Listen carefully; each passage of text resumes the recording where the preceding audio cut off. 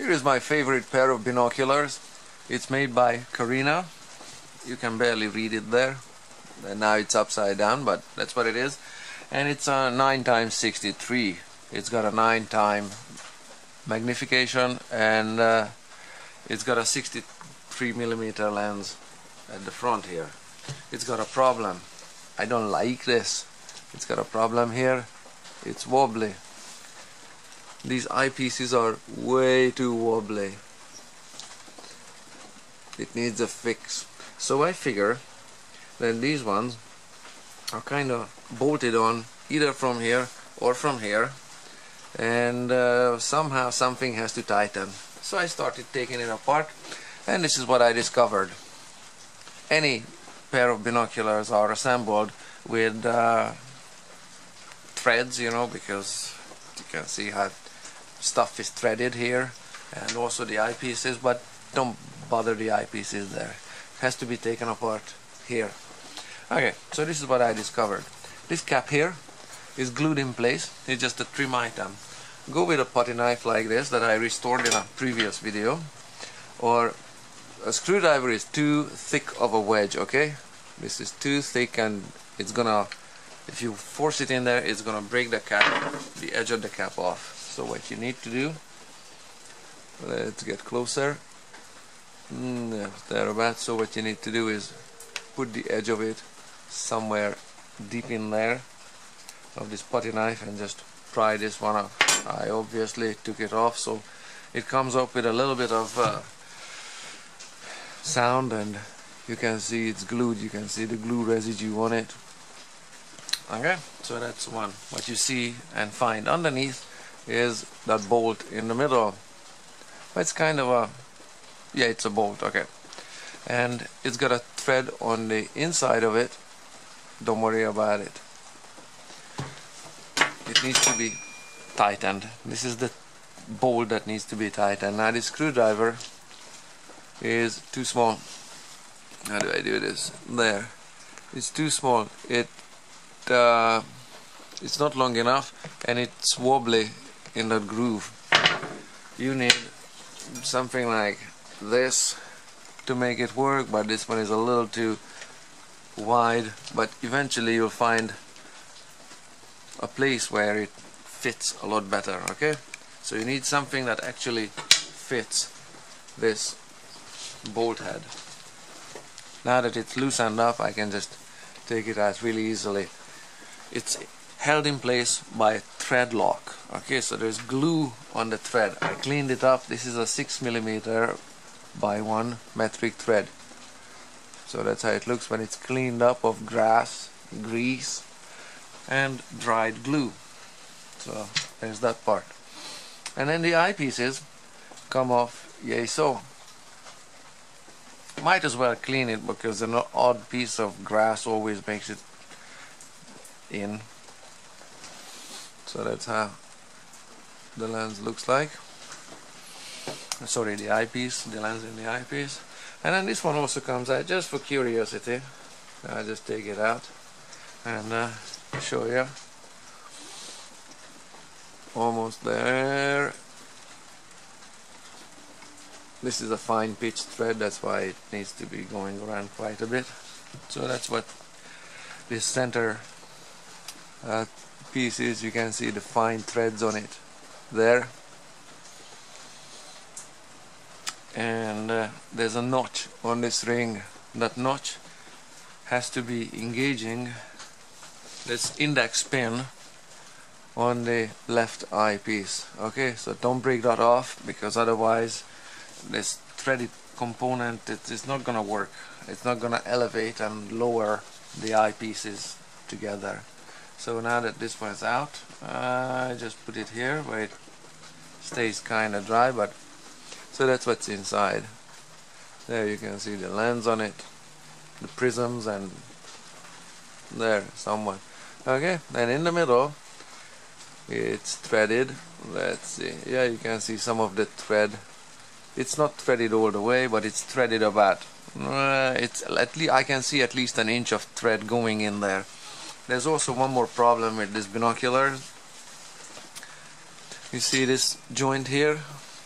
now it's closed and nice and even. There, let me just hold it this way. There, now it spreads. It's tight up top, and now it's got a V gap.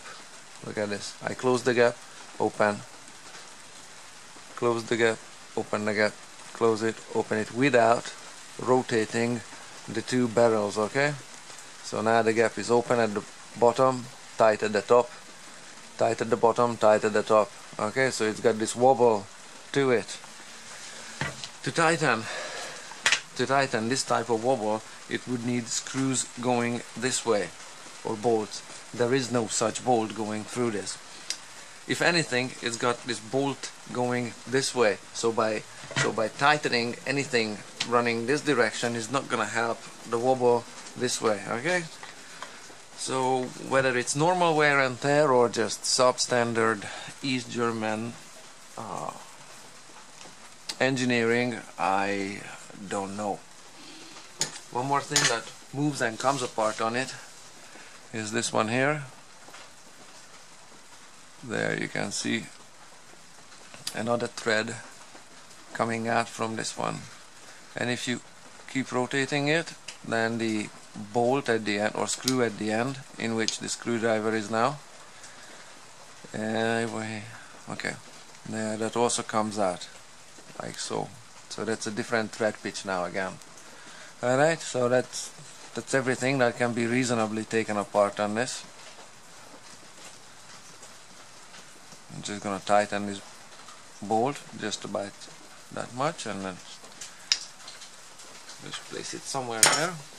So now I have to put everything back together, and of course I'm gonna need a thread lock for that final bolt on it. The source of the original grief.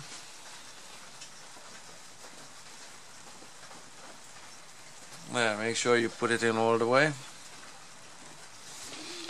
And then this left eyepiece with that index pin goes into the left side and has to engage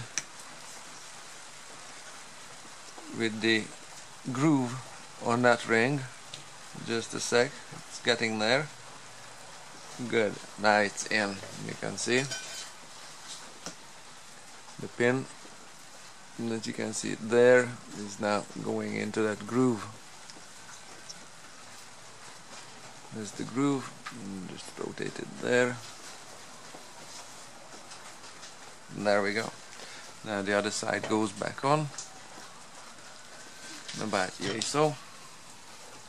And then this one eventually needs a thread lock, or I might replace it with a longer one because it's so short and just looking ridiculous. So I have in here, because I also needed to clean the thread there with a tap, I have 10 millimeters of thread, so I'm not understanding that 4 millimeter long little Mickey Mouse bolt.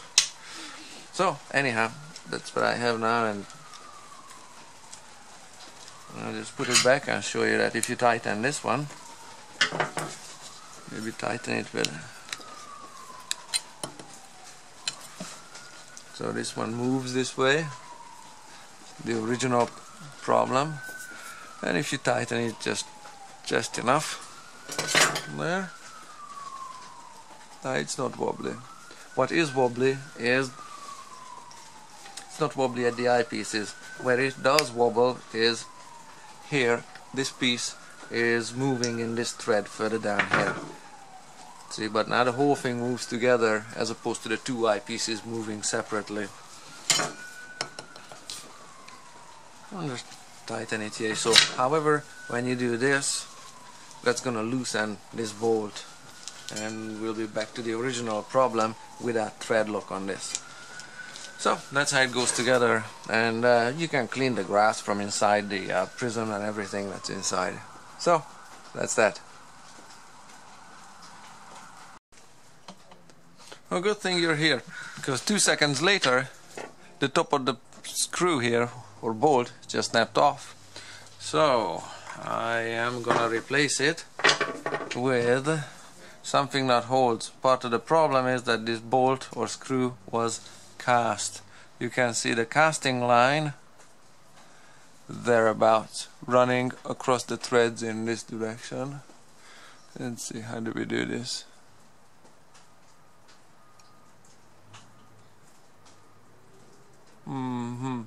There's the vertical casting line on one side of the threads, and here is the other casting line on the other side of the screw. Okay, this is a cheap piece of garbage. I'm gonna replace it with something that also broke, a windshield assembly from a scooter, but it's got this 6mm bolt in it, and let's see how this one fares.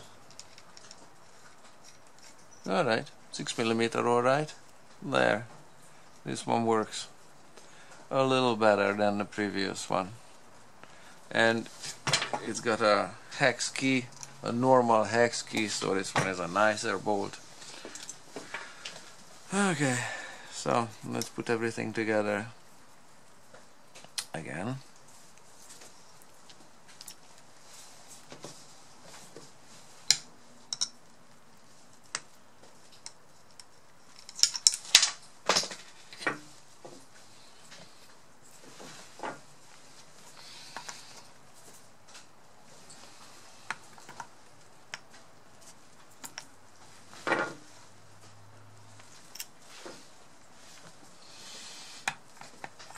Thereabouts. And then I'm gonna go with a washer underneath this one, but there, that's how it looks like. And there's no use for this cap anymore, I guess. I really like the good lenses in this binoculars, but otherwise it's got issues, quality issues of the metal it's made of and the workmanship.